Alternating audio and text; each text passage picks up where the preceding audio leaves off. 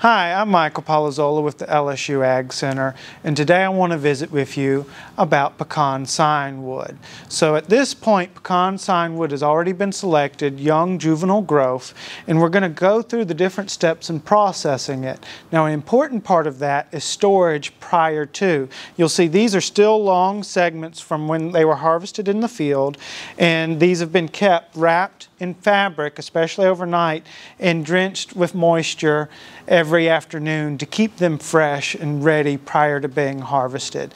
Now we're going to go take a little bit more close-up look at some of the pieces themselves and talk about what we want to look at prior to cutting up the pieces. Another thing we want to look at prior to cutting is going through and sorting as we're going through. So what can happen is you get a lot of different sizes of scion wood when you're out in the field.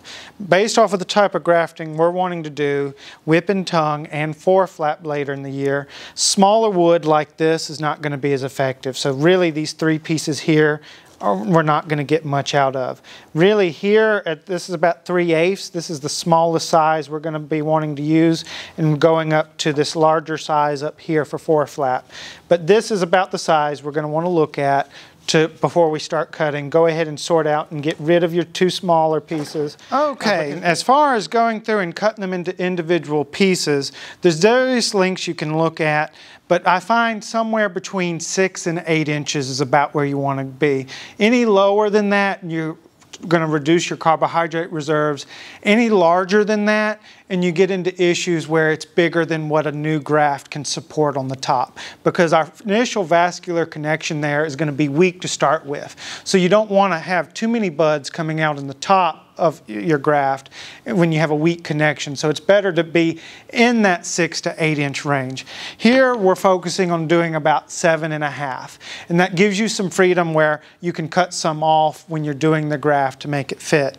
Another thing to consider is if you've stored the wood for a while, you may need to do a fresh cut on the bottom after it's been stored prior to cutting up, and you may cut this much off. And also consider where your buds are. You're going to want your buds on the upper end of your piece of scion wood as opposed to the lower end. So there may be occasional times where you're going to cut off more here to end up with more buds at the top. So making sure you're paying attention to where your buds are located when you're cutting them all in about uniform lengths to get ready for grafting.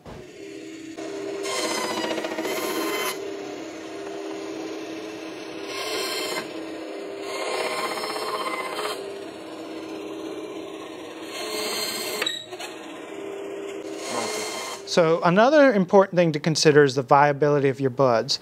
When you look here, this actually has 2 viable buds, one kind of towards the center of the leaf scar, almost in the dip of the heart, and then one above that. And this piece of scion wood has several good viable pieces. So we're going to want to make certain we have that. Next, we're going to look at one that doesn't.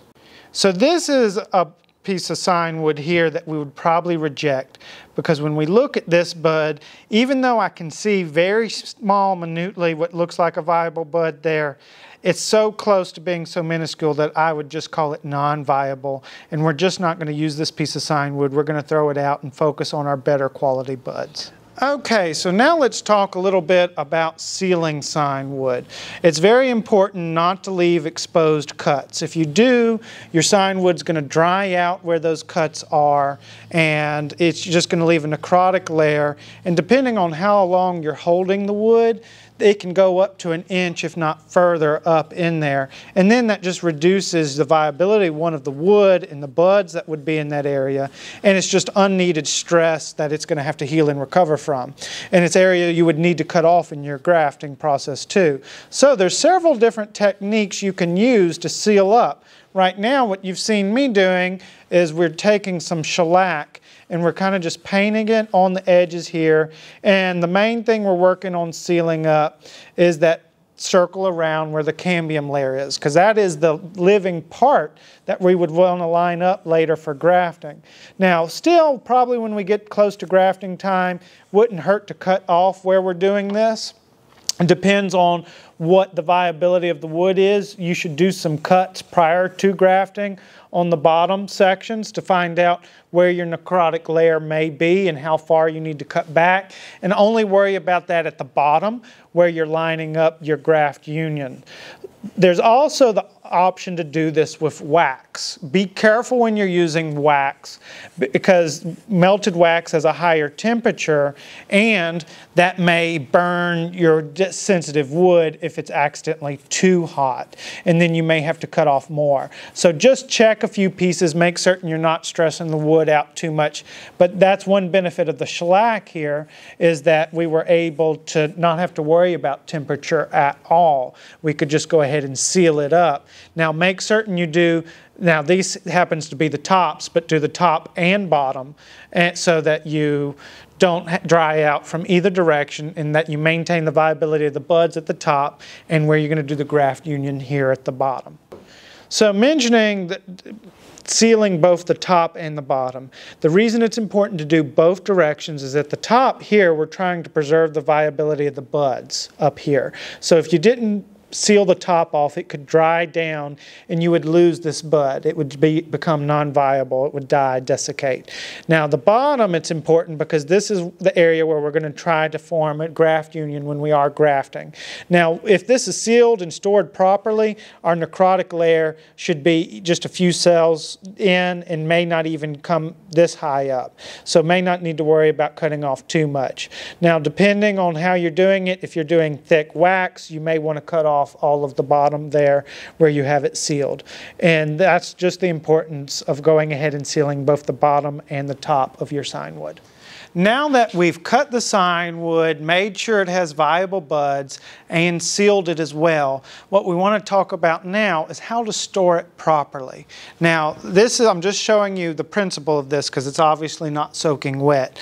But you're going to want to have this is an old t-shirt, you can use paper towels, something that's going to hold moisture but not keep it sopping wet. So you would want this kind of moist, and you would kind of wrap the wood up just to keep the moisture trapped in here, but still breathable to some extent. And what I like about these is this stand has it lifted up so that it won't be sitting in any water due to condensation coming off of this. Now, the way this nursery is going to handle it, they would use 2 t-shirts to wrap from the bottom and the top, and then they go ahead and wrap it in a thin plastic bag just to maintain that level of humidity so that they're not having to constantly add moisture that you would lose, because they're also keeping it in a cooler. They're keeping this in a large cooler to keep these buds dormant, keep them from using any carbohydrates so that you maintain all those sugars for the healing process in grafting. And that, storing them successfully in a moist environment, already pre-cut and sealed, you're going to get a better graft success rate by going through and doing all these steps prior to going out and grafting.